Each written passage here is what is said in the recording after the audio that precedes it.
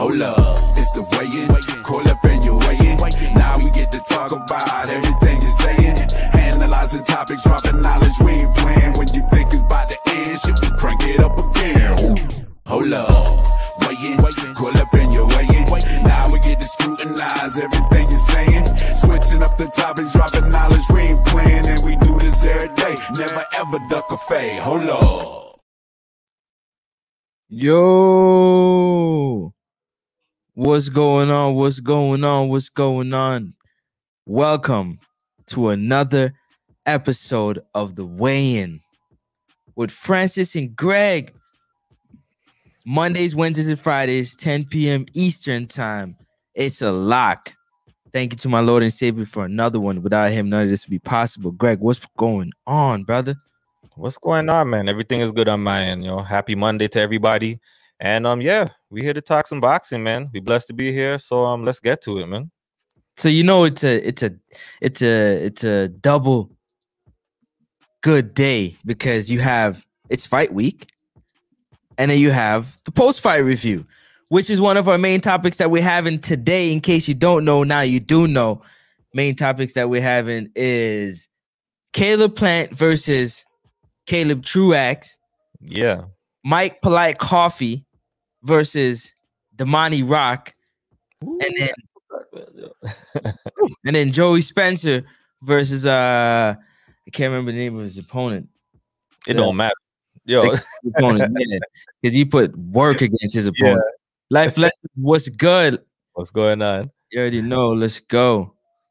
What's going on otherwise, man? Let's get it before we get into the topic. I let the people know what the topic is, get them a chance to get on in. What's going on with you? The city, the crazy lockdowns happening here in Toronto right now. And even stricter restrictions with other things going on. How is it over there? Because I know we're on different sides. Everything is good, man, over here. I know they put the travel restrictions on now. Now you got to get tested to go and come and all that stuff. But I guess it is what it is, man. We got to rock with it. We got to work around it. And at least we could still make movements, but it's just that, we just got to do it a little differently. But it's all good. I hope everybody's doing their best to stay safe and, keep themselves clean and protected. And, hopefully we get through this stuff shortly, man. But everything is good though, man. My family's blessed. We've been doing good, avoiding everything as we can so far, man. So it's all good, man. How things on your end? Things are blessed. I work and I work. That's really it. I don't really do anything else. So for me, it's just putting in the work. So yeah, the what's happening outside with the closures and the curfews that we are dealing with, all those things don't really play a factor for me unless I'm trying to go out and have a great meal, which they have Uber Eats and Skip the Dishes and DoorDash and all these different things, or the kitchen. Get in there and chef it up and make it work, man. So home food. But for some people, it's tough. It's tough right now. Yeah, you don't get an opportunity to get out and have meetings or celebrate special occasions with family. Exactly. Those things are taken away right now. You got to do it through Zoom, and not being able to touch and feel and get the emotion and energy of love that you can feel is being messed right now. So I just hope everybody out there stay safe, man. Stay safe, stay motivated, stay mentally strong through this time, and we're gonna get through it together. I know you can't get outside and stretch your legs as much as you like and express yourself, but we're gonna make it through together as long as we just remember doing the small little things like wash our hands and I hear that, man. I just hope this makes people appreciate each other a lot better. You know what I mean? We haven't been able to get together like we all want to, so appreciate one another. And that's the main fact, man. This is the Weigh-In Show.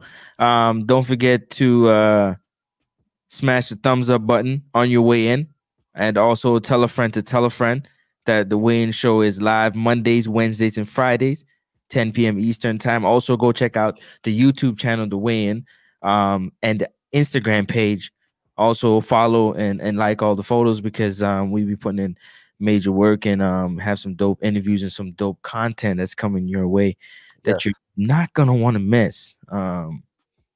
Also, you can call in because the line is open. The number is 914-205-5532. There you go. So yeah, man, you wanna get started with the fights on the weekend? You wanna go backwards or forwards? You wanna start with the big one? Nah, let's start with Joey. Yeah. Wow, no, that fight ain't much to say about that, man. He knocked that boy around, and he looked good doing it. You know, that knockout, the first knockdown just kind of came out of nowhere, man. Just a one-hitter quitter, knocked him down, and it was funny to see his opponent. I don't remember his opponent's name, but you know, he was complaining like, "Nah, I'm good." Like, what you mean I'm good? And he's there staggering all over the place, man. It's like, no, you're not good. I think the ref even threatened to take away his first there because he was like, you know, wilding. But yeah, man, that was just good performance, man. I mean, what can you say? But for me, the part that got me the most, though, not to cut you, the part that got me the most was the rabid punching. Like after he got dropped, like he got dropped and he got up like, yo, did you really just hit me like that? Yeah, he was like giving him like a hammer fist on top of his head and behind the head all crazy. I mean, those type of things is to me is crazy to see. But glad a young fighter like Joey Spencer was able to weather the storm, right? And calculate and get this guy out of there. I knew already that he was levels above him based on the betting lines. They never really miss. You know what I mean? Yeah. It was crazy though. Like, dude just went, like, he wasn't in the boxing ring no more. It's like came a street fight to him. You know what I mean? Like, if he could have picked up that stool and threw it across the ring, he probably would have done that too. That's right. What we talking about right now, in case you just jumped in, we talking about the card on the weekend, the PBC card on the weekend that included Caleb Truax versus Caleb Plant, Mike Polite Coffee versus Damani Rock, and then you had Joey Spencer versus, can't remember the brother's name, but out of New Jersey. He was out of Jersey. I know that for sure. So shout out to him. So we were just discussing Joey Spencer. Were you guys impressed with the performance, or was the opponent not supposed to be in the ring with a Joey Spencer based on his skill level? Yeah, let us know, man. Drop some comments, or you could call in and let us know what you think about the fights on the weekend, man. They were good, man. It was a good fight for Spencer. So shout out to him getting that not stoppage victory.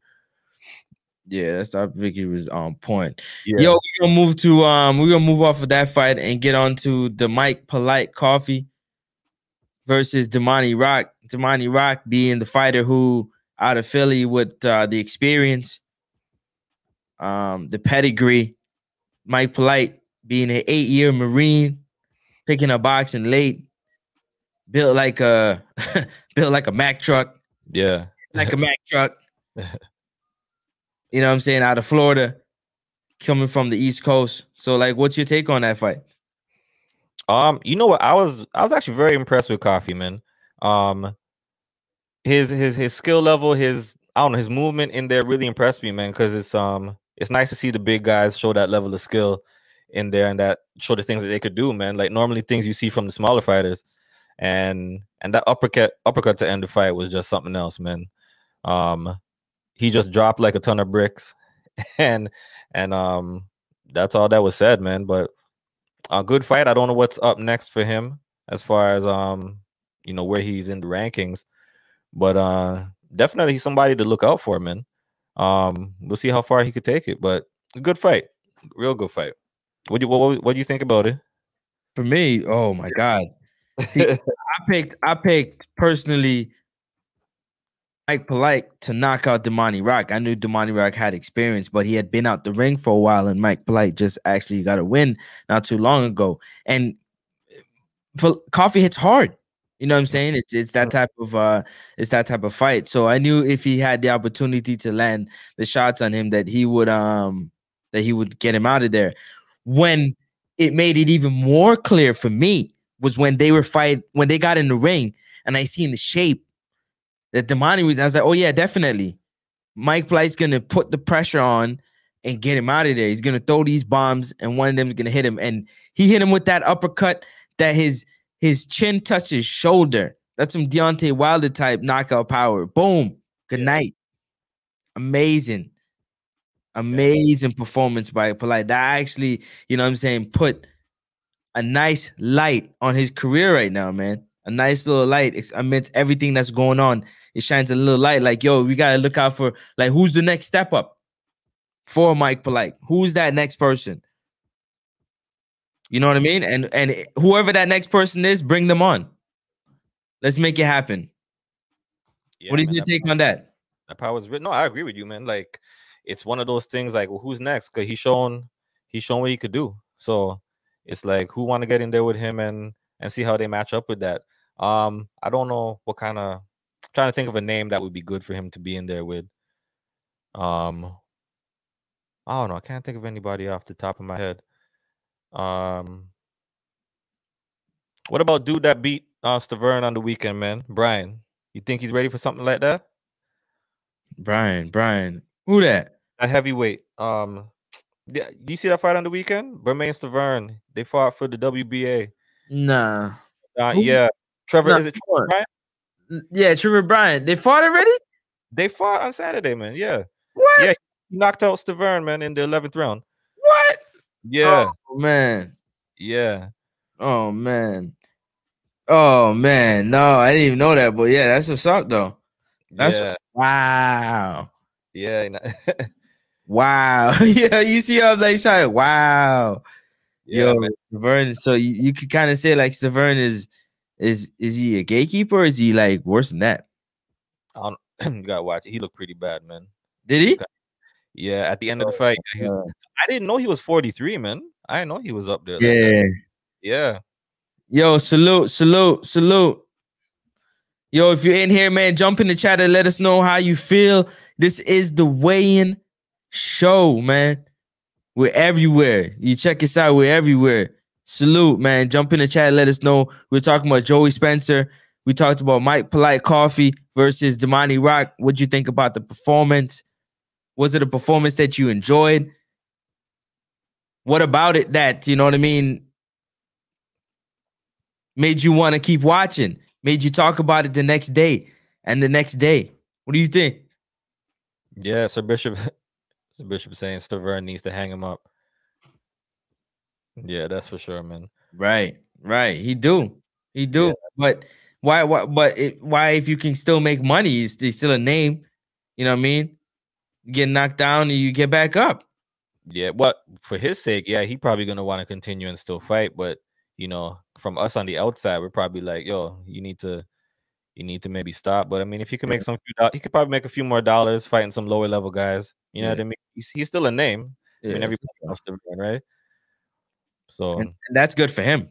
It's good for him. Yeah. So like these young and up and coming guys like Jared Anderson, Big Baby Anderson. Right. Who else? Who was young heavyweight coming up?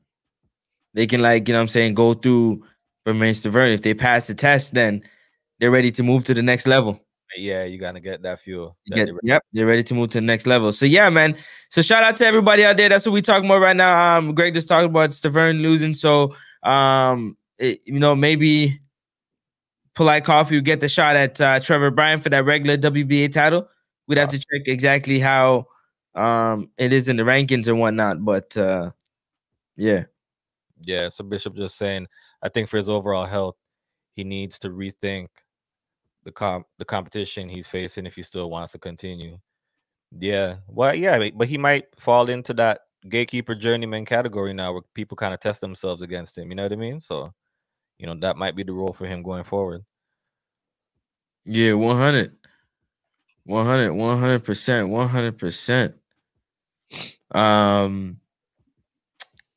I'm excited, man. I'm excited.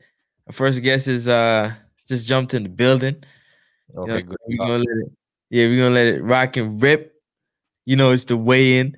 You get a chance to call in, weigh in on all topics boxing.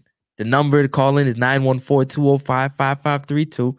We're gonna have an amazing person mentally in boxing and business-wise in boxing that we're gonna get an opportunity to talk to right now. And I'm gonna let my man Greg do do all that. Salute to everybody in the chat. If you have questions, please drop your questions in the chat. You know what I mean? Or you can call in and talk. You ready to go? I'm ready to go, man. So we're gonna bring on our guest in just a few seconds, but let me just give a few of his accomplishments on what he's about. He is the president of the Ontario Boxing Hall of Fame. He's owner of Below the Belt magazine, and he has the DO Boxing Show, if you haven't seen him. So there he is, Dameon Okposio, man. Welcome to the weigh-in. Thanks. Thank you for having me. For sure, man. So just give everybody a little brief history, just how you first got connected with boxing. Like, did you used to fight, or like what's your history with boxing? Yeah, back in the early 1990s, I joined a boxing gym. First boxing gym I joined was Scarborough Boys Boxing Academy. Okay. And are you guys hearing me okay in terms of the volume? Yeah. Yeah. Okay. Awesome. Basically, I walked into that gym. There's a guy named Frank Bullard that owned the gym. He's a former professional fighter, and it was a gym where there was a lot of great fighters already there. Paul Upshaw was one of the guys as a heavyweight, and Nicky Farrell was also training out of that gym. And I just didn't know anything, man. And they put me to spar first day, and I just took my lumps, and came back the next day, took my lumps again. And I was just hard-headed, but I enjoyed it. And you know, once you stick with something, after a while, you progress and you get a little bit better as time goes on. Mm-hmm. So did you? Oh yeah, that feedback. Do you have any headphones? I'm sorry? You have any headphones? Yeah. Yeah, we getting that feedback. Sorry. It's okay. No worries. Wait.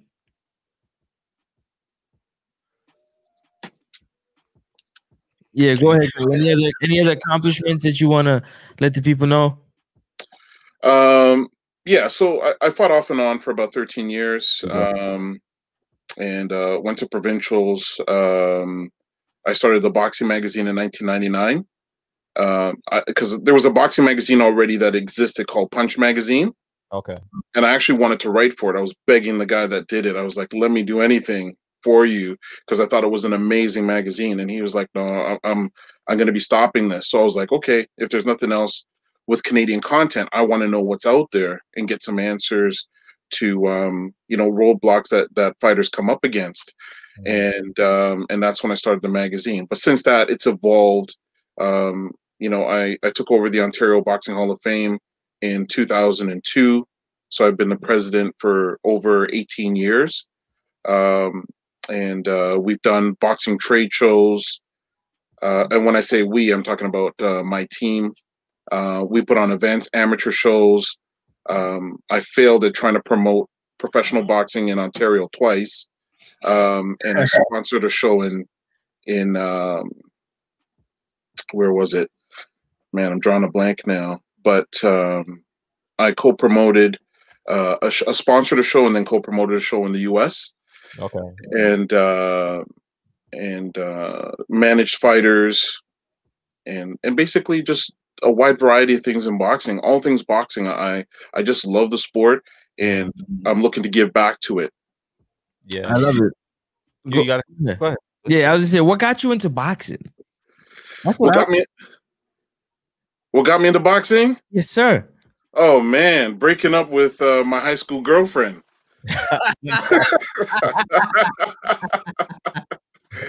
I was in the dumps, man. I was in the dumps, and I was just like, I wasn't doing anything. And one of my friends suggested, hey man, why don't you just go to a gym? And I was struggling. I was just an angry kid in the first place. As a kid, I grew up I ran away from home at 10 years old. I grew up in foster home, group homes, moving from group home to group home. And so when I went to the boxing gym, even though I was getting my butt handed to me, I was actually able to like punch out my emotions. It was actually good therapy and got me in shape at the same time.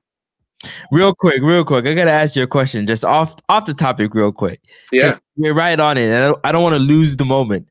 Can you tell the people that might not know that if you've gotten your ass whooped outside the ring, the in the ring ass whooping is something totally different? Can you explain to the people about that? I think boxing, in my humble opinion, I think everybody should join a boxing gym and have at least 1 or 2 amateur fights, because it'll open your eyes. Like, street fighting and boxing is 2 completely different things. And there's nothing like getting your butt handed to you by someone half your size. It's like, when you're young, it's an enlightening experience. It definitely is. I love it. Go ahead, Greg. I want to ask you talked about professional promoting, and I know I've been to a couple of, you've done some amateur shows. Yeah. So what were the difficulties that you had with promoting professionally? Because I know Ontario, there's been talk of it's been difficult to, promote fights. So what obstacles did you run into trying to promote fights? Boxing in promoting professional boxing in Ontario with the previous commission was not only difficult, it was darn near almost impossible. And you had to bend over backwards for the commissioner. So there was the commissioner, the previous commissioner just did not want to have boxing. And and there was so many things. You had to duplicate the purses. So wow. And you used to have to provide all this money up front as well for the show. So if you have a fighter on the show and you say you got 1 fight, you're paying both fighters $1,000. You used to have to come up with $2,000 per fighter each, because you used to have to duplicate the purses. Yeah. And then you also have to insure the bout, $1,700 per bout as well. You have to pay. Wow. So, it's an expensive venture, and then you gotta secure the venue ahead of time to get the sanction from the Ontario commissioner. Yeah. And if you have a large venue, it's a huge amount of money. So just to give you an example, when I tried to do my first show in 2000, and it was either 2003 or 2004 at the Hershey Center. Yeah. My budget, I budgeted $80,000 for that show, and I came pretty close to spending all that money, and that show didn't come off. It fell apart the week of the event, and there were so many factors at play. So one of the things when I do events, money is never an issue, because even when I did that first show, I raised a lot of money. Like, I had great sponsors. I had Dundee Wealth Management. I had Bud's BMW from Oakville. I had a lot of great legitimate sponsors. And when that show failed, I went in enormous debt, and it taught me, don't rely on the show to make back your money. So now, since that time, whenever I would do a show, I would raise the money ahead of time, which is twice as difficult. But that way, if the show failed, I know what's going to go on, because I put on a lot of shows. I put on a Golden Gloves tournament for the OBA. I put on like induction dinner. I put on numerous shows. And the reason why my events always come off is because regardless of whatever that show is going to cost, right, I raise the money ahead of time before I do the show. Okay. I love it. Listen, man, we got a lineup of comments and questions for you, Dameon. So, or Mr. How do you say your last name? Okposio, but you can say it however you want. Dameon Okposio. You know what it is? You know what? Actually, I'll wait till you ask one of the questions and I'll piggyback. Go ahead, Greg, if you don't mind. Yeah. So the comments and stuff. Yeah. Yeah. So I mean, you're getting a lot of salutes from everybody. DC Prophecy says, salute to y'all and salute to Dameon, hardworking man right here. Oh, thank you. So, and Sir Bishop says, now salute to you, Dameon, and Black History Month. And his question is, are you the first Black president of the Ontario Boxing Hall of Fame? Yes. Yes. Originally, it was started in 2000. And there's about 5 gentlemen that started it. Let me see if I can. I don't want to take too long to look up the information. But there was Darrell Wambalt, Joe Fallis, Rob Zuck, and those were all kind of the founding fathers of the Ontario Boxing Hall of Fame. Those guys came over from the Canadian Boxing Hall of Fame. Yes, sir. And they started it. I actually used to advertise for them in my boxing magazine. I give them free advertisement, which turned into paid advertisement. And then we had a great relationship. some of their members started disbanding. They went from 5 guys, I think, to 3 guys, to 1 guy was doing a lot of the stuff primarily, and then initially they turned it over to me, and then we signed off. So it was originally a nonprofit corporation, and I ran it as a nonprofit corporation for a couple of years, and then I dissolved it, ran it as a sole proprietorship, and then absorbed it into one of my corporate entities that I have right now. Whoa, that's awesome. Woo! Listen, quick question: what is your family roots, if you don't mind me asking, like your ethnicity? It is Black. My mom's from Trinidad. My dad's from Nigeria. I was born in Toronto, and basically grew up in government housing. My dad was a career student, but not a good person, and I ended up running away from home at 10 years old.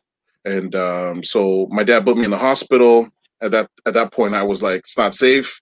Ran away from home, and then I was on the streets for a little bit, and I got picked up by Catholic Children's Aid, and that's how I ended up in foster care. And from there, everything pretty much opened up and blossomed, or was it just still a grind all the way? It was still a grind because you know, one of the things is when you're in group homes, and you're moving sometimes from city to city, you're changing schools. So I went to a lot of different schools, and so once you kind of move from one school to a different school, it's very hard to catch up because usually they're teaching the next grade based on what you learned the previous grade, which is different for a lot of places. So I never did well in school at all. And in grade 10, I just ended up just dropping out of school altogether. And then I always worked since that time. Okay. What you're talking about leads into a perfect question here. Life Lessons said, you have a lot of things on the go. What made you start the most recent endeavor, the youth counseling? Actually, the youth counseling is about 25 years old. Okay. So I'll break it down because everything is going to seem kind of crazy. I've always kind of had an entrepreneurial spirit. Yeah. Because when I was younger and I lived at home, I didn't have any money, and so I used to get this kid that used to draw really well. This is like grade 3 or grade 4. I used to get this kid that used to draw really well, and I used to get him to draw characters that I made up.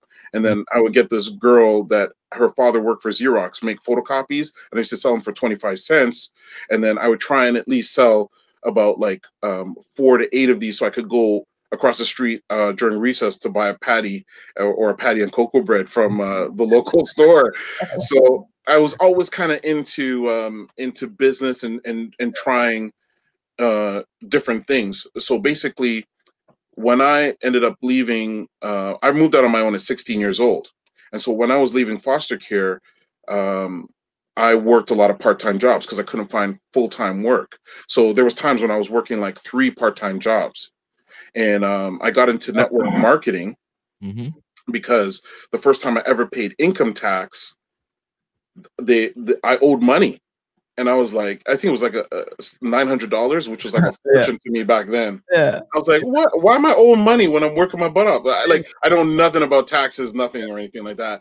And I had an older friend who had a financial advisor, and he said, go see my financial advisor so you can learn. And when I met the financial advisor, she was like, you should get into some type of business so you can have write-offs so you can get money back at the end of the year. Right. And I was like, well, I don't know anything about business. And she's like, well, join a network marketing company, and then you have 5 years to report losses. So from that point on, I started joining network marketing companies. I pay like $150 to join. I'd write off part of my rent. I'd write off my bus pass because I used to get a Metro pass. Yeah. I'd write off all these different things. And then at the end of the year, I would get like $1,200 back from the government. Right. So I joined all these network marketing companies, and every 3 or 4 years, I join a different one, just so I'm claiming different losses. And since that time, I haven't really paid the government money because I'm just learning about business.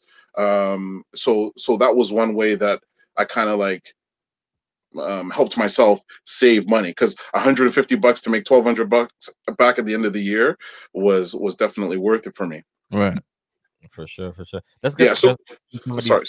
before we continue. Just don't want to let the comments go away. So Life Lesson said clearly a business mindset, proof that your past is not a hindrance on you having a successful future.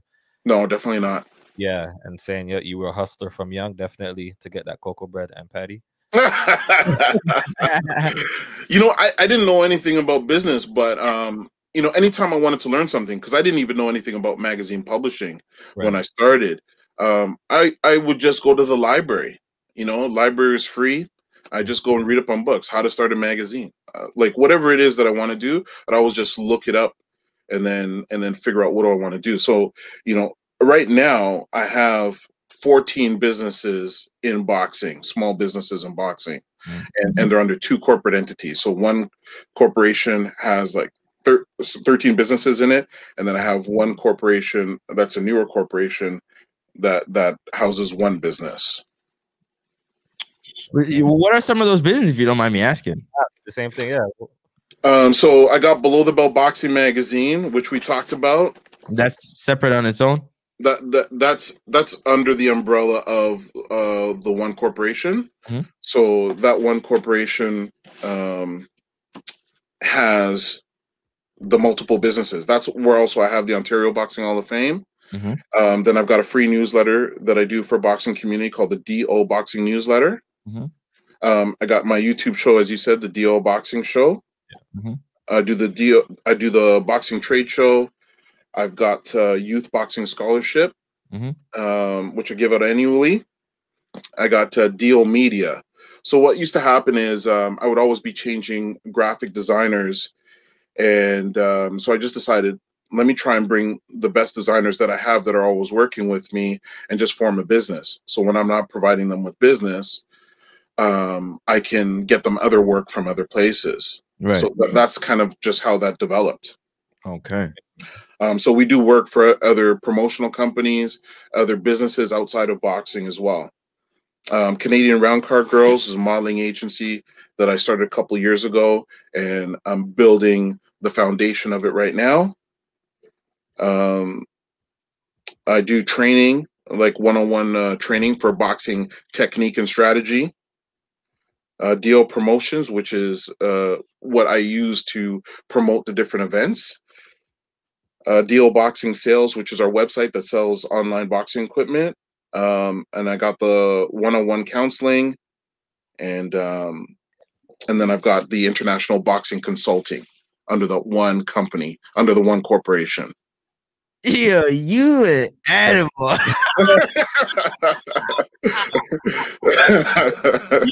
When DC Prophecy said, yo, that's a hard-working man that he's talking about now.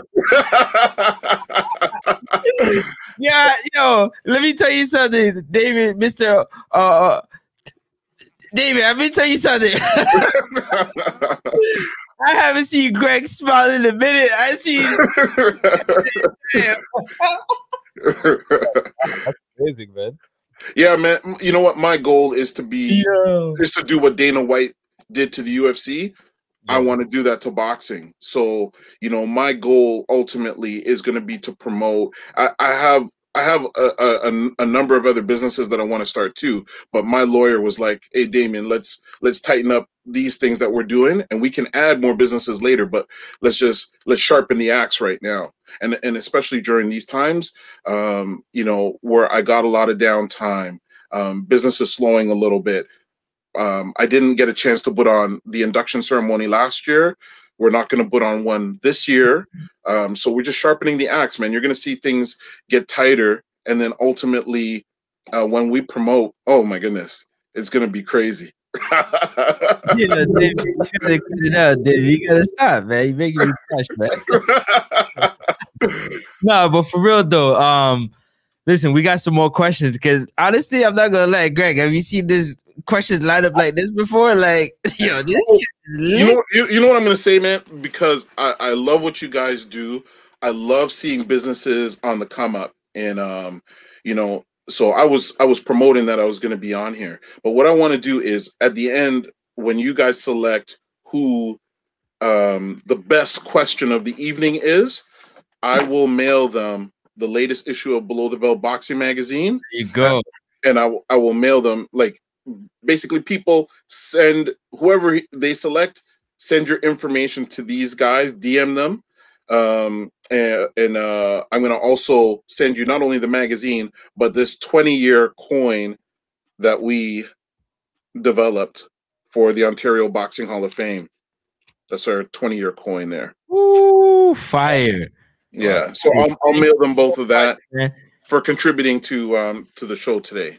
Thank you so much, man. From all of us at the Weighing Show. Listen, I gotta ask you some straight up questions because I've had my fair go with boxing in Ontario.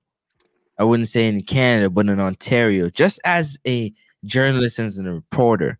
It's a crazy scene. It's a crazy scene. Now, for me, let me give you a little bit like of a backstory for me. I've worked a lot of jobs and I've heard a lot of supervisors and managers and VPs and the way they talk, right? It's what you have to back it. So I decided, okay, let me go to school, do what I love, get my backing. So I got my journalism and radio broadcasting background. Congrats, man. That's awesome. So as I'm working through the boxing scene, I'm like, nobody's really doing, anything for the scene in boxing in Ontario. Let me do something. And all I got was and I laughed because I never asked for $1. Right. Yeah. And I still got. So I said, you know what? Okay, no problem.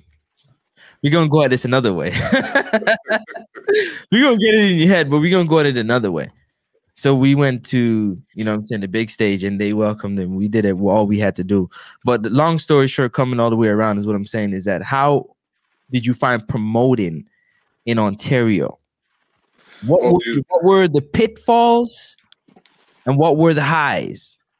You just lit some dynamite because I'm going to give you some truth on this scene. Oh man, when you said that, I was like, I know what you're talking about, and I hope you guys continue. I wish you guys much success because you guys are exactly what the scene needs. The more podcasts, the more that we can have of this exposure. You guys are knowledgeable. Like, I listen to your podcast. You guys talk about the fights. You're knowledgeable about the fights. You're giving guys exposure internationally. Now, the one thing I'll say about the Ontario scene is that's the most unfortunate part. Is it's broken. That's the best word that I can put. There's so many people that are very petty, jealous, and don't know how to work together. There's a lot of bullies in the sport of boxing in Ontario, and I travel internationally. I've been to fights.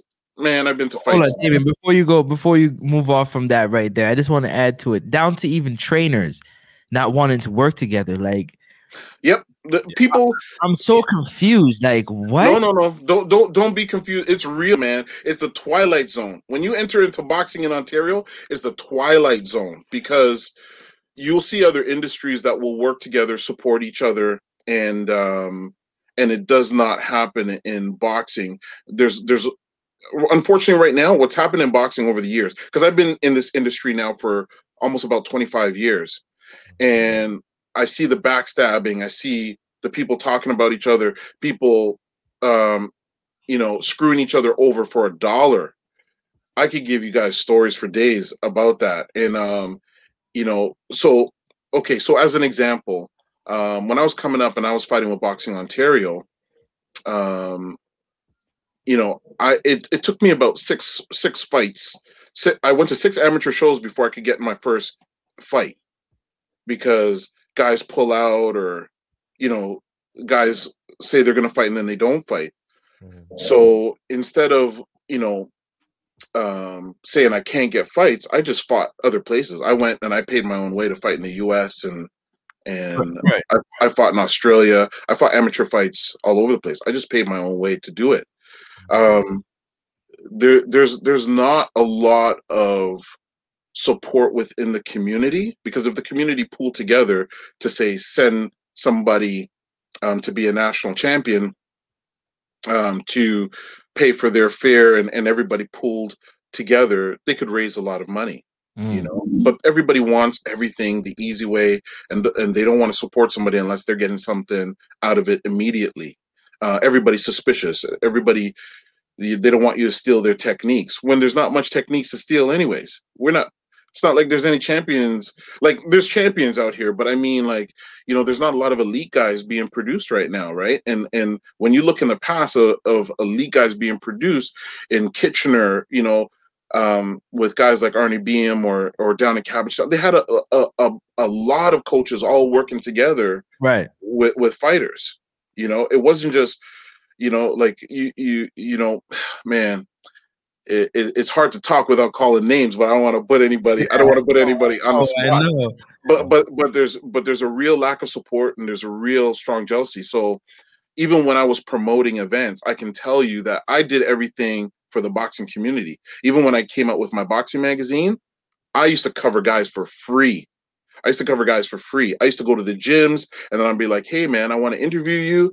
So I call the gym. I get no answer. I have to show up in person. And then when I want to talk to somebody, they're making me wait 2 hours until they finish their workout before they speak to me. And it's like, I go to the U.S., I want to speak to Mike Tyson. I talk to a couple people. I see Mike Tyson. I meet with him. I shake his hand. You know, like, I mean, it's night and day.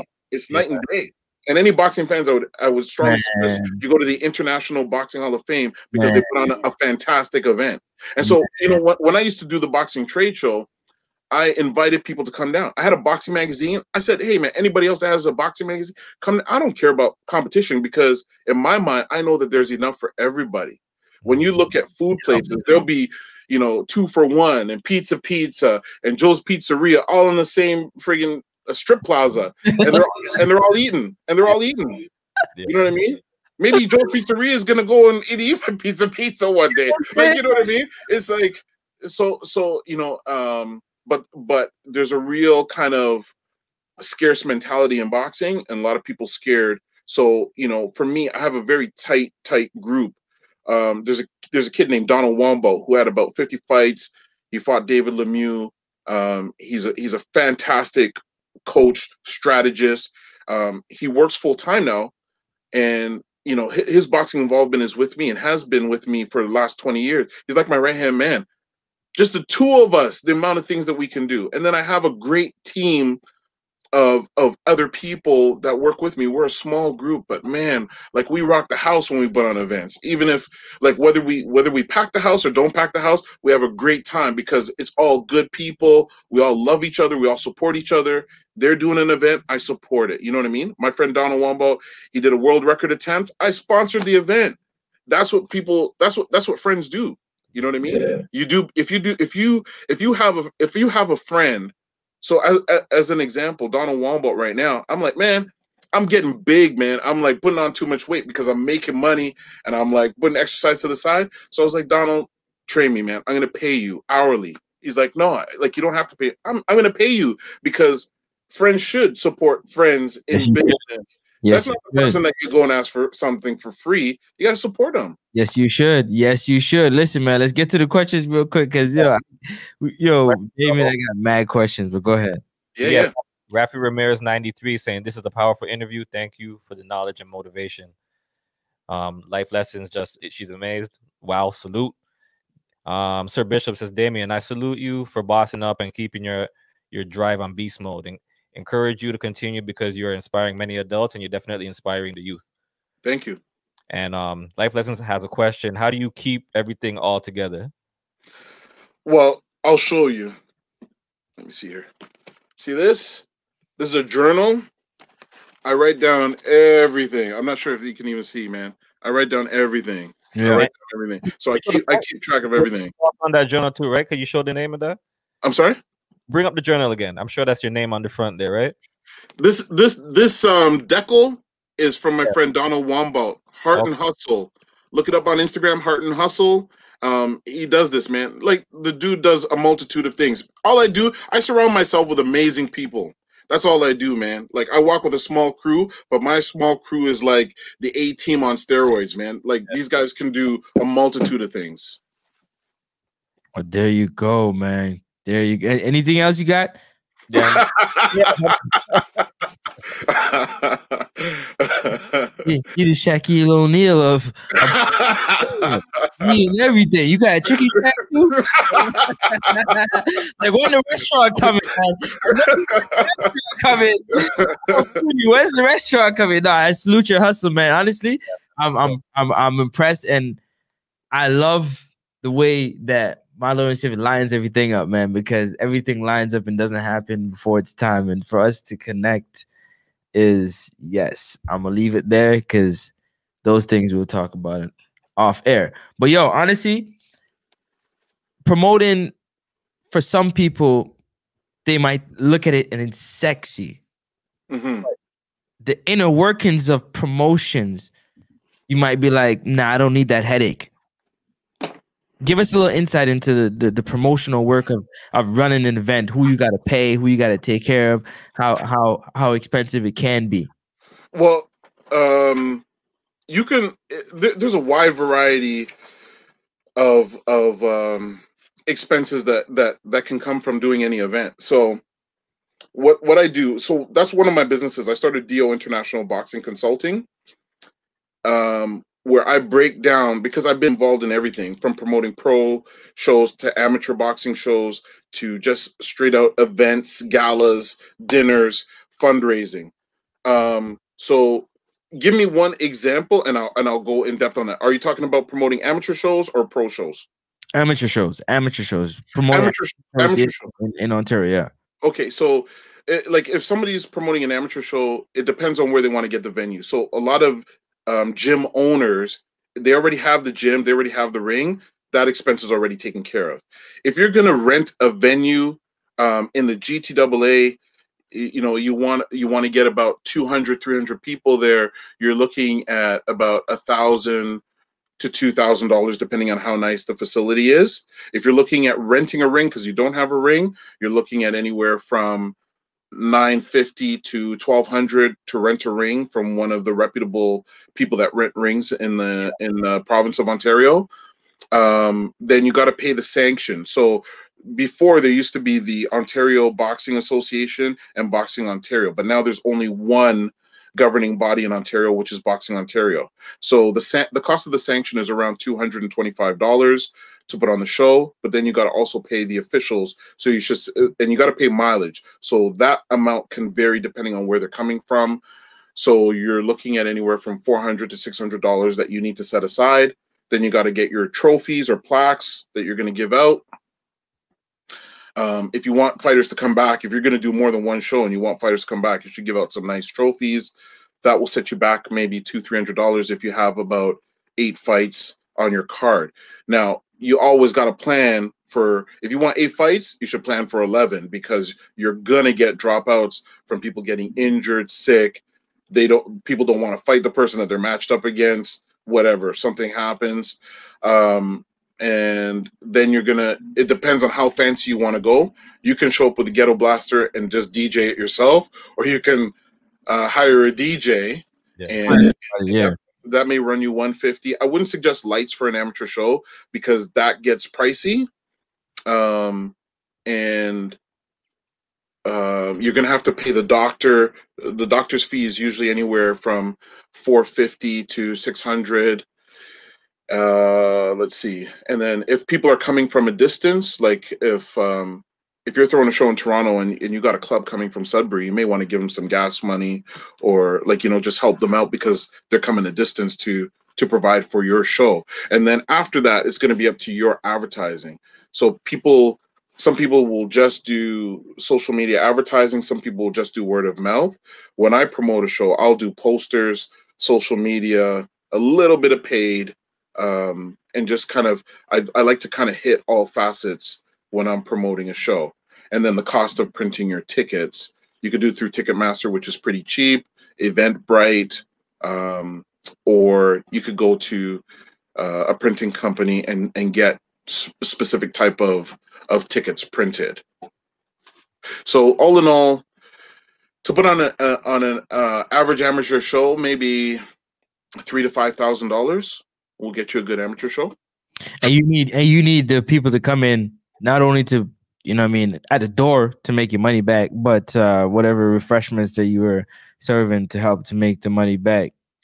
Yeah, like it depends on where you are. Like if you're in the GTA, good luck getting the alcohol. If you're outside of the GTA, you have better luck getting the alcohol.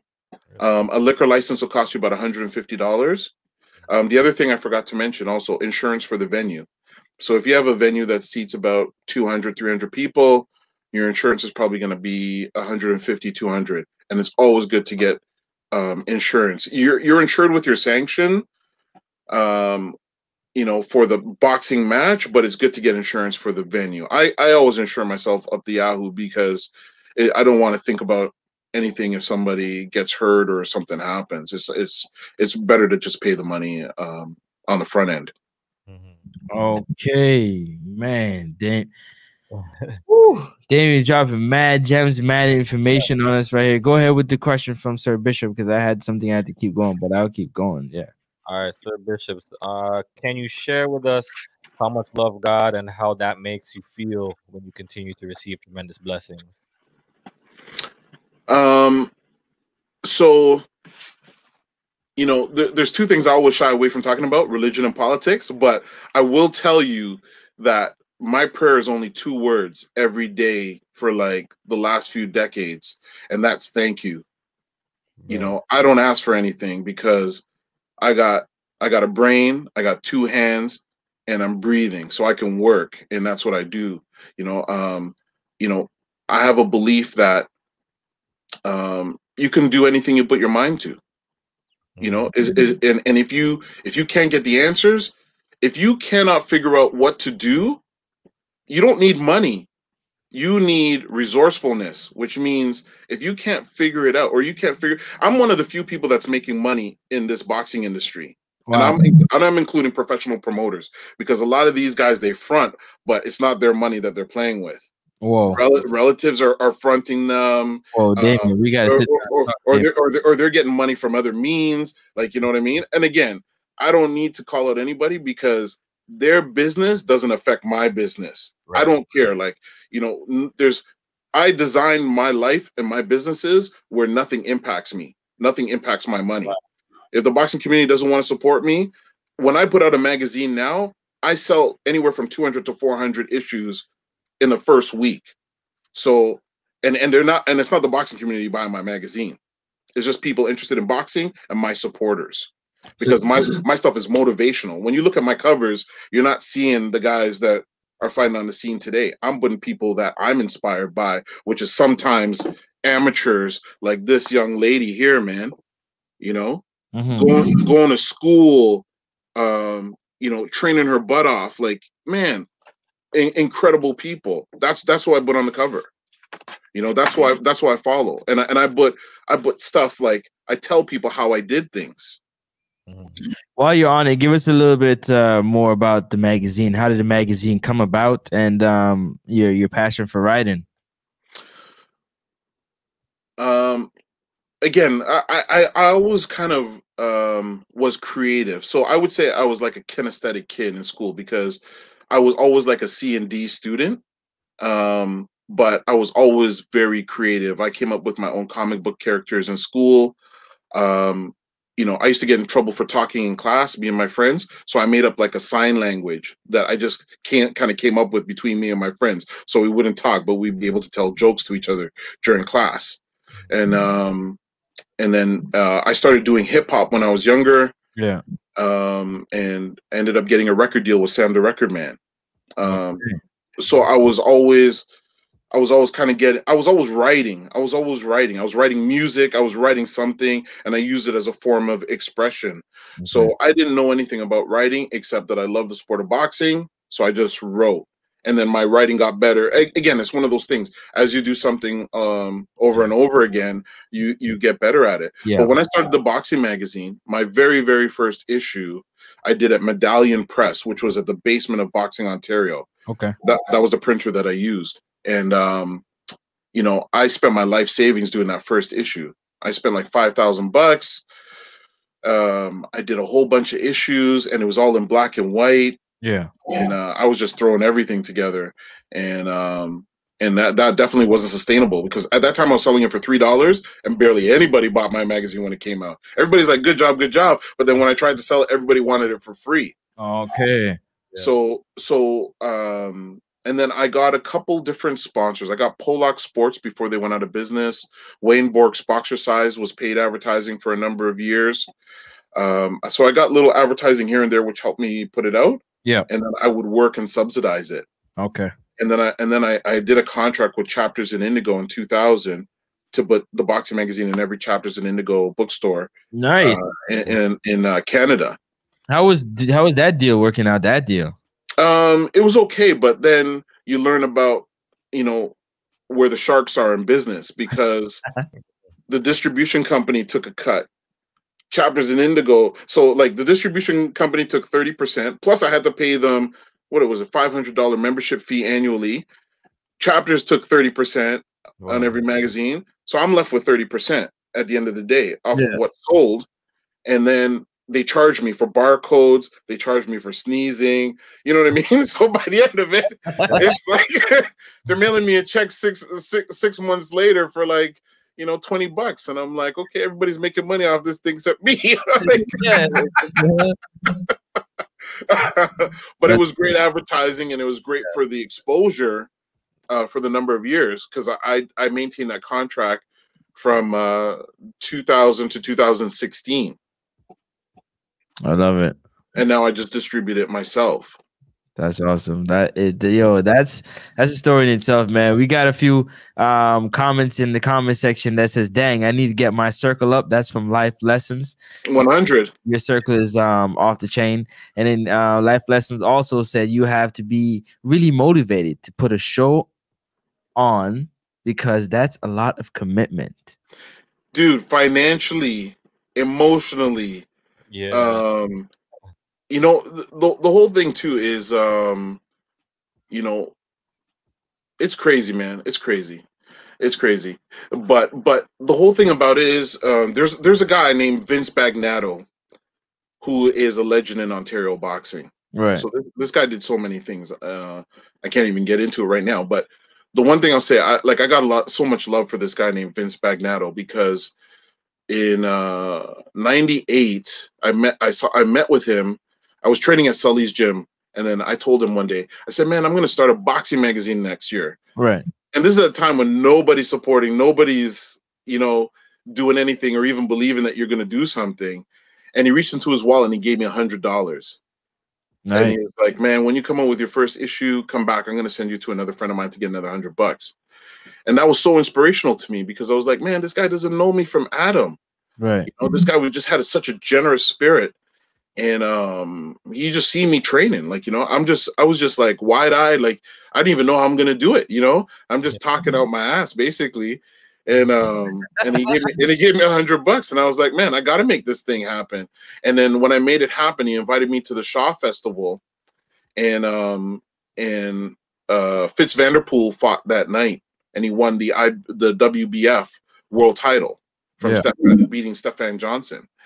And that's the photo that I used on the cover of my very first issue. Okay. You know what I mean? Just to honor that guy's generosity and belief in me, because nobody believed in me back then. So basically, fast forward. But they believe now, though. Sorry? But they believe now, though. They believe now. There's a proof. The proof is there now. So I stopped the magazine in 2008 because when the market crashed, my ads ran out. Nobody was advertising with me. Right. And I was like, man, I don't know if I'm going to be doing this again. And then I got my finances straight. 2013, relaunched in full color, glossy paper. But what I did this time is I said, you know what? This time I'm going to sell the content. Because getting advertising, I was trying to get companies, beer companies. And every time I sit down with executives or people, they'd be like, man, you know what? I got screwed by boxing so many times. Like one beer company, alcohol company, Peter Bullitt Jr. ran Great Lakes Brewery. Fantastic guy. Right. Fantastic guy. And the guy's been like, used and abused it because he loves boxing. He supported it. So, you know, it was very difficult for me to get a lot of legitimate businesses on board. So I was like, you know what? If this magazine is going to work, I'm going to sell the content. Or if I can't sell content and I still want to put out the magazine, I will sponsor it, but I'm going to put what I want to put in it. I'm going to put myself in it, and I'm going to promote my own businesses. Because if you believe in something, you should be willing to finance it yourself. You should put your money where your mouth is. So I was like, man, I'm going to do that. And that's why you see me on the cover here. Blot out, you know what I mean? Because I'm worth it, you know. And the thing is, you know, if people want to use the forum that I've developed and put blood, sweat, and tears into, they can pay. I post my ad rates up, so there's no surprise. You want the cover? $2,000. Can't afford it? Throw a party. Ask your mom. Whatever. Get it done. You get on the cover. If not, then you know what? Try other free mediums, man. Try CP24, whatever. Try and get advertising any way you can. But you want to get in my magazine, you got to pay. Or you got to be part of my team. Right. I love it, man. I wanted to ask you, with the Ontario Commission changing, man, is professional promoting something you'd get back into? I'm definitely going to get into professional promoting. Okay. I've been in talks already with professional fighters in the US. You know, the reason I haven't made a move yet, I'm in a financially better position now than I was even back then. And just as an example, like everything I pay for now is cash. I haven't owned a credit card in probably about 7 years. I live well below my means, and I work like crazy. And I'm not a materialistic person. Like you know, I wear like cheap shoes, man. All my clothes almost have holes in them, unless it's my custom stuff. I wear a lot of my own custom stuff as well. My thinking was because I didn't get support in Ontario boxing, and every time when I tried to do something here, there was a lot of kind of sabotaging going on. I was like, let me take away the excuses because I don't want to blame nobody. There's been people that have ripped me off for thousands of dollars in the boxing industry, but I take accountability for that because I let them do it. So I'm like, okay, man, that's okay. It cost me $2,000 to know you're a snake. I'm cool with that. It cost me $500 to know that you're not a person of integrity. I'm cool with that. So my strategy now is I'm going to build up into all the parts that I need surrounding boxing, which is what I've done with the Round Card Girl modeling agency and all different things, so that when I do a show, I control all aspects of it. So I don't need to go to anybody and say, hey, man, I need this or that, gloves or whatever. It's all coming from my business. It's all coming from my business, all coming from, you know, companies that I own. I'm buying stuff, you know, from myself. My suppliers are happy with me, and I'm making everybody that's around me money. So when I do promote, you're gonna see, you know, again. We're gonna see for sure. I've been doing this for 25 years, and all I've been doing is growing. And so, you know, when I tell people, be careful where you get your advice from, and research the people you get your advice from, because all my money is my own money. Nobody gave me anything. Everything I have, I earned it. David. And you know, when I do promote, I'm gonna have all sides wrapped up, including the fighters that fight under my management and promotional company. So yeah, I'm gonna promote, but I'm gonna do it proper. And the thing is, I'm taking my time because I want to do right by the fighters that I do have. You know, when I get fighters on board my team and my promotion, whether they win, lose, or draw, they're not going to get dropped if they have a couple losses with me. I'm going to be educating them, and you know, they're going to make money, even if they're an 0-5 fighter in my stable. They're still going to be with me until they decide to leave, and they're going to make money every year with me. And I'm going to have a plan for them when they leave boxing, or when they leave competitive boxing. They can work within my company, they can do something else, and we're all going to build together. Okay. Wow. Wow. Tons of information. Listen, man. we gotta bring you back like again, maybe another time, because a lot of questions we didn't even get to ask. Like, there's so much information to get to because you're so knowledgeable.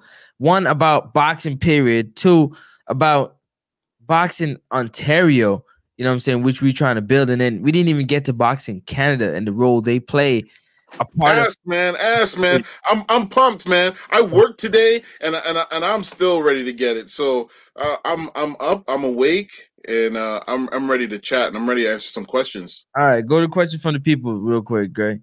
Yeah, let's get through some of these comments and questions. Life lesson said, backward business, them teeth. So that's for sure, man. You got some thieves out there, like you were mentioning. So one of the questions is, the one before that. What the Sam the Record Man?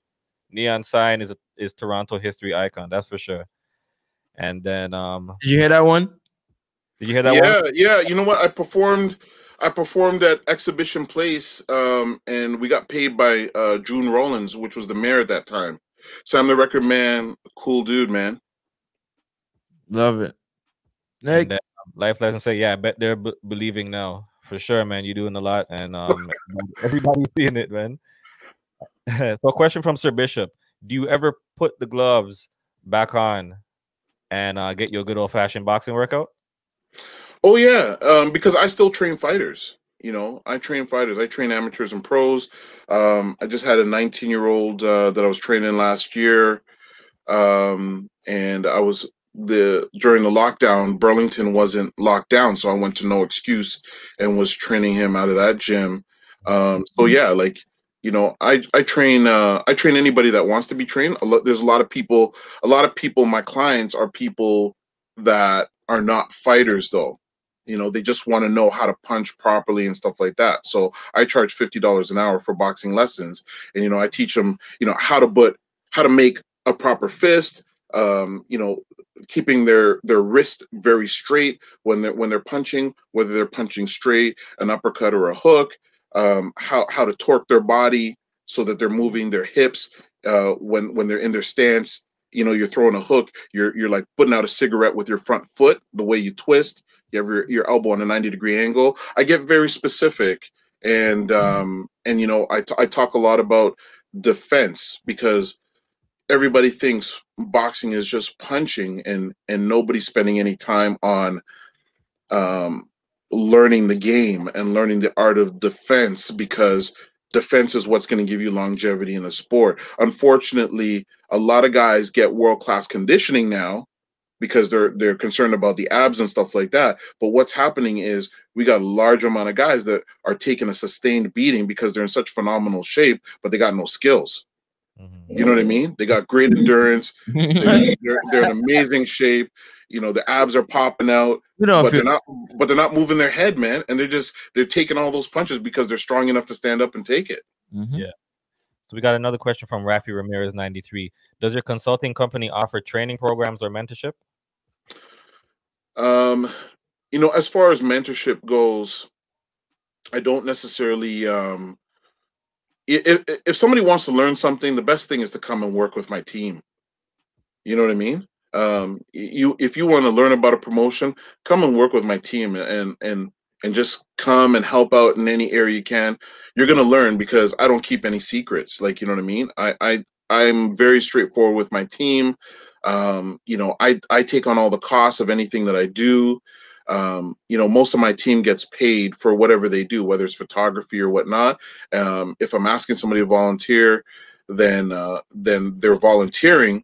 But you know, if somebody's new, that's what I would expect. I would expect them to volunteer first. A lot of people want to get paid right out the gate, and it's like, you know, why would I pay you when if I would rather pay somebody that's been riding with me for 5 years, 10 years before I pay some stranger. No. You know, my team gets taken care of first, always. And then Life Lessons has a comment: fool me once, shame on you. Fool me twice, shame on me. I guess the stuff you had to deal with you know, boxing in Ontario, all those snakes that you mentioned. You know what? It's life, man. You know, the whole thing about it is it's life. That's why I don't. You know, one of the things that will suck up a lot of energy is being angry and vengeful. You know, for me, I have no place for it. I don't care because, you know, like because I've been so dedicated to boxing and I never let those instances slow me down. I've hit like 7 figures in boxing. You know what I mean? I'm doing so well right now. And like anyways, the proof is in the pudding. I can't do the things that I'm doing if I wasn't making money. That's a fact. That is a fact. Hey, listen, real quick. I just wanted to know, why is it easier to make money in the Woodstocks, the St. Catharines, the Burlingtons, the Stratfords, the Kitcheners than it is to make in the GTA 8? No.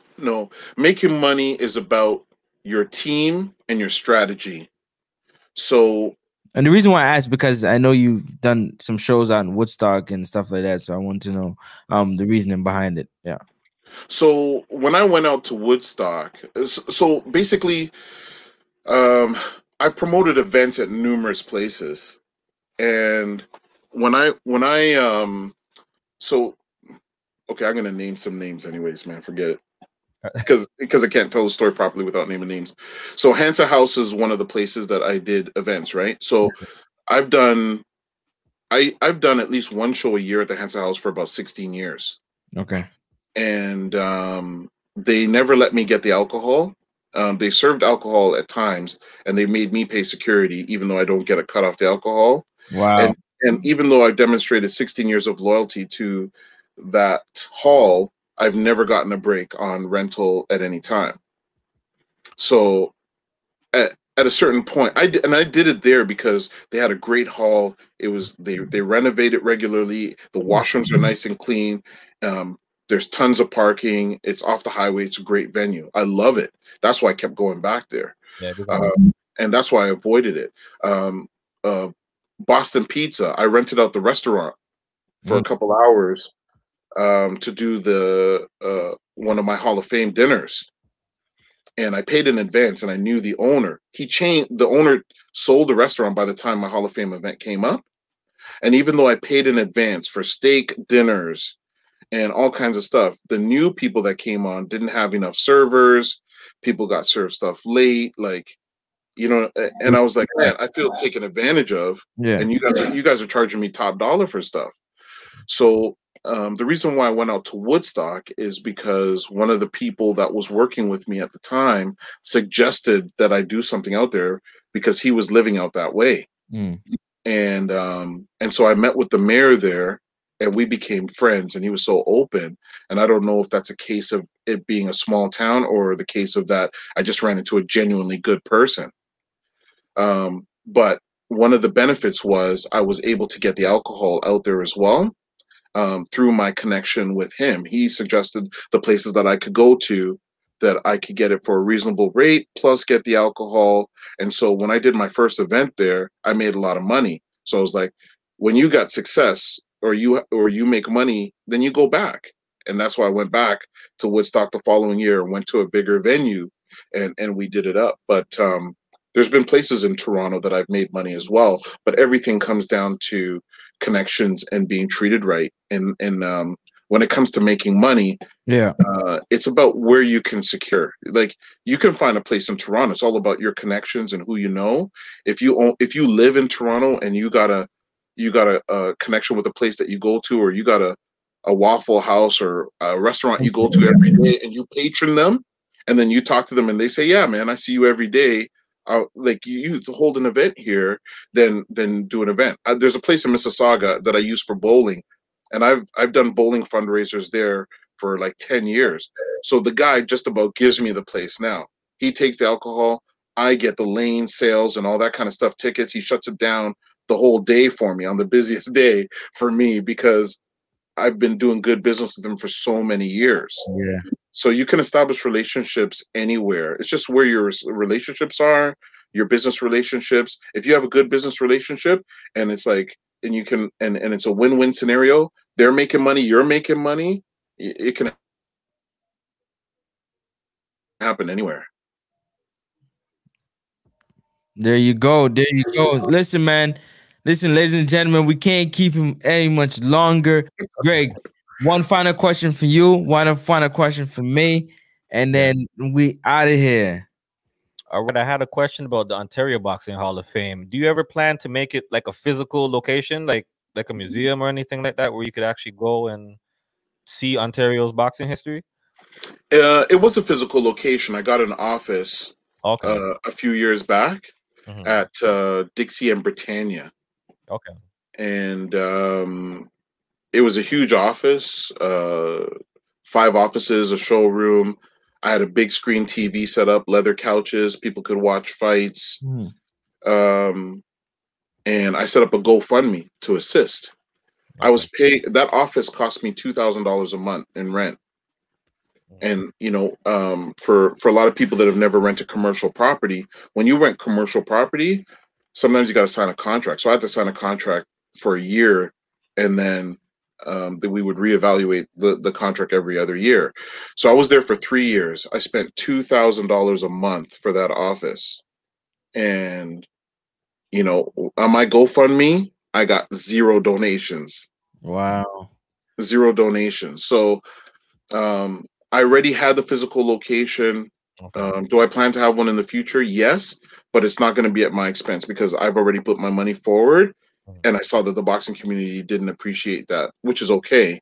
I've just got to find a venue that makes sense where people will appreciate the heritage. Yeah. All right, man. You know what? I'm gonna leave it right there because my final question was totally on the other side. I'm excited that you decided to take up this venture and start the Boxing Ontario Hall of Fame, highlighting fighters and managers and stuff. Go ahead. The Ontario Boxing Hall of Fame. There you go. What did I say? The Boxing Ontario Hall of Fame. There you go. Say it for me again. The Ontario Boxing Hall of Fame. Ontario Boxing Hall of Fame. There you go. Yes, sir. Yes, Make sir. sure I get it correct. Get it incorrect. But it's amazing for you to you know, want to start something like that and highlight it. And I know for myself and Greg, who loves where it comes from, loves Ontario, loves Canada, loves Toronto, I want to see this sport grow to the highest level, and I'm willing to work and do whatever I need to do to ensure that happens. And I know Greg is going to do the same. I want everybody to know, whether you're listening, you're peeking, the weigh-in, we are coming.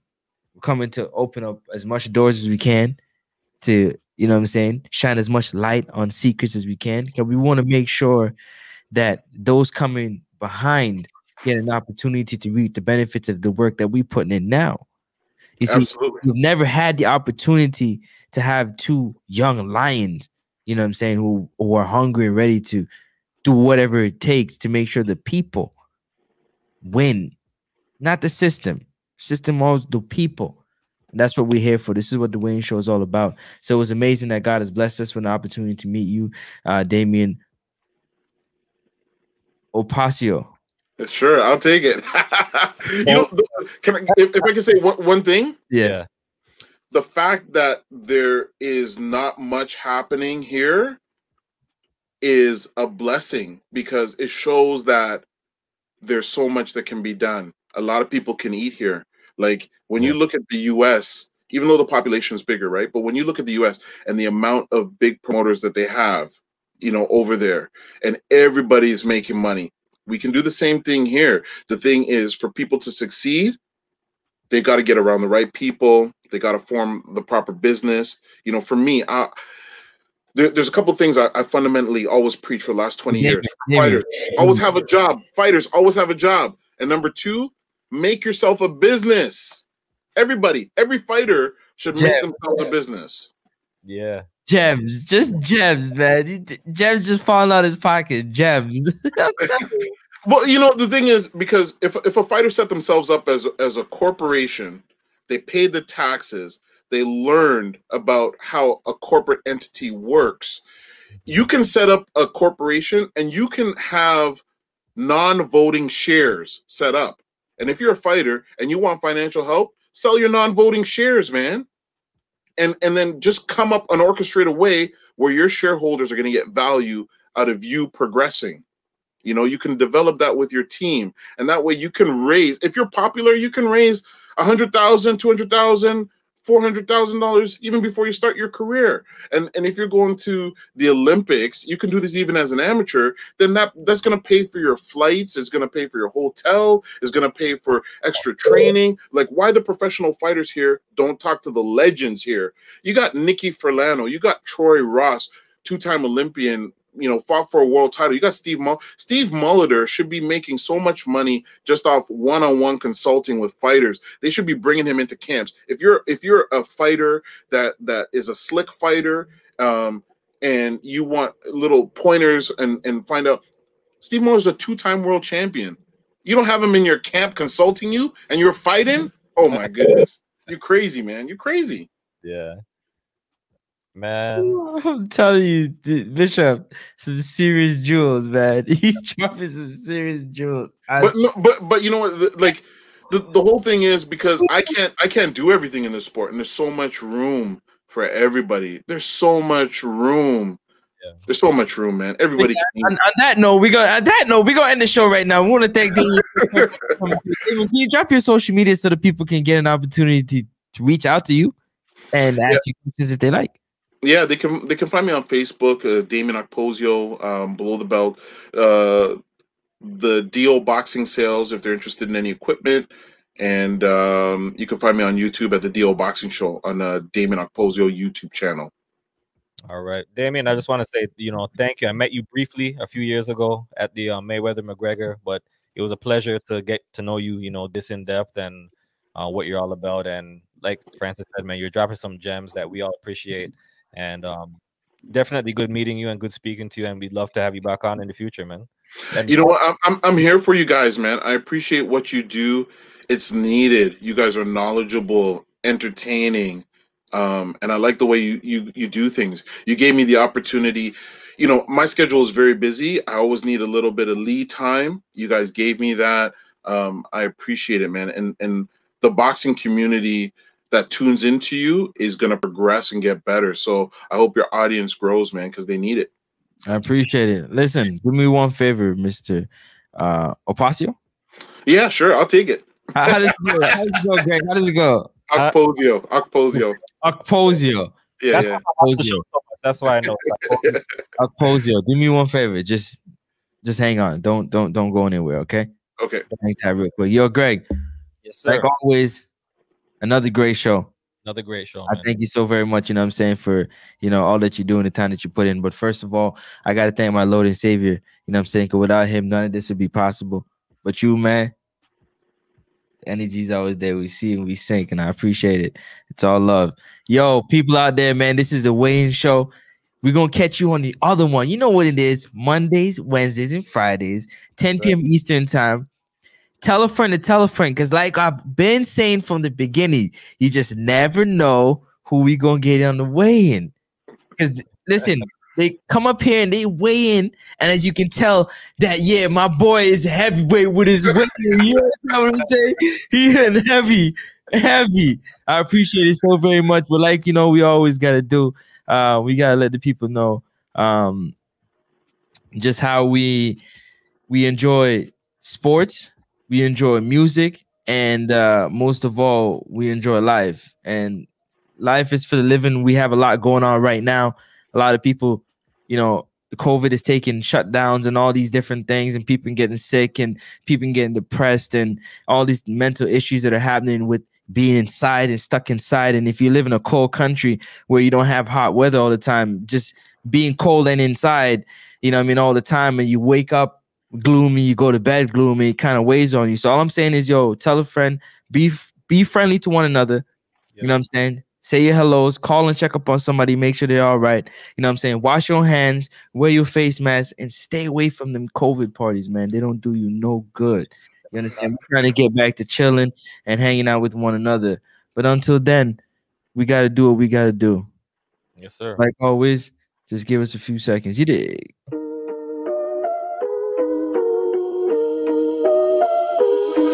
Hold up, it's the weigh-in. Call up and you're weighing. Now we get to talk about everything you're saying. Analyzing topics, dropping knowledge. We ain't playing when you think it's about to end. Shit, we crank it up again. Hold up. waiting. Call up and you're waiting. Now we get to scrutinize everything you're saying. Switching up the topics, dropping knowledge, we ain't playing, and we do this every day. Never ever duck a fade. Hold up. Greg and Francis keep it poppin', dropping knowledge, switching up the daily topics. Switch it up. The latest interviews. Okay, we got your favorite podcast, Playboy. Yeah, we the hottest. Hold up. You gotta weigh it, articulate, explain it, lay it all out for debating, dropping game. No, we ain't playing. True sport fans, let me know where you at. It's all about a fight. Who got that strap? All your biases get slayed, unless you boys are getting the fade. Hold up. It's the weigh-in. Call up and you're waiting. Now we get to talk about everything you're saying. Analyzing topics, dropping knowledge, we ain't playing. When you think it's about to end, shit, we crank it up again. Hold up. You already know, man. We gonna catch you on the next one. Peace and love to everybody out there, man. We out.